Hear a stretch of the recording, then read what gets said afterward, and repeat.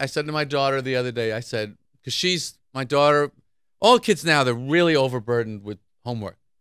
It's like torture watching what kids go through compared to what we went through being, going through school. If I did an hour of homework a night, never did an hour. And to study, I mean, I don't even know what it is. I don't even know what it is to study from 9 p.m. to 11 p.m. She's 12? She's 13. 13, yeah. Ugh, I mean, can you imagine how horrible that must be? I say to her, you're crazy to just be doing this. I go, do a TM.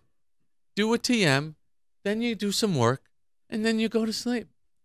And people are stupid. And I think it is like the car on the highway. You're trying to get somewhere, and you're getting drowsy, and maybe the car's running out of gas. You think, I can make it.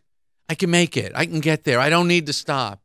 If I stop, then I'll get there 20 minutes later, but I want to get there, And that's stupid thinking. And that's the way she is. She's stupid. She doesn't say, why don't I just stop for 15 minutes and rest?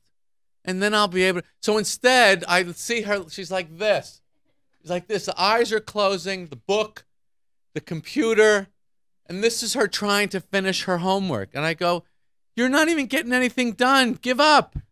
Go to bed. She says, no. I got to finish. It's such torture to watch a human being do it.